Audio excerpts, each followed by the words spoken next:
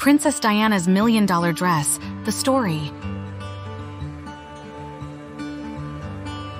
A dress worn by Diana, Princess of Wales in 1985, has been sold at auction for 11 times its estimated price. The black ballerina-length velvet evening dress was sold at Julian's auctions in Hollywood for a total of $1.48 million of £9,042.62. The sale has broken the auction record for the most expensive dress worn by Diana, sold at auction to date. Previously, the most expensive dress worn by Diana and sold at auction was a 1991 velvet gown by Victor Edelstein, which sold for £604,800 or £476,000 in January.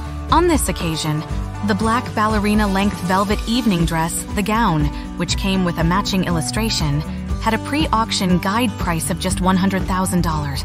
It features shoulder pads, a blue organza skirt, a large bow, and a sash. Diana first wore the dress in Florence, Italy on the 23rd April 1985 at a dinner while on the royal tour with her then-husband Charles, Prince of Wales, now of course King Charles III, when they attended supper at the Palazzo Vecchio in Florence. The princess wore it again just a year later, when she watched her friend and opera singer, the most beautiful and incredible Kiri Kanowa perform in Vancouver with the Vancouver Symphony Orchestra in 1986. The collector's item was constructed with fabric chosen by world-renowned textile merchant Jakob Schleipfer and featured metallic embroidered stars carefully threaded by the designer's team at Jacques Azaguri. The ballerina skirt which complemented the outfit was considered to be a nod to her patronage of the English National Ballet and her love of dance. The dress was one of many celebrity items up for sale at Julien's auctions in California. Diana wore several outfits designed by the Moroccan-British fashion designer during her time as a member of the British royal family. Other items on sale at the Hollywood Legends auction included a blouse worn by Diana for her engagement portrait in 1981. The pink crepe blouse has a ruff-like collar and loose pleats to the front, and was captured on film by the then royal photographer Lord Snowdon.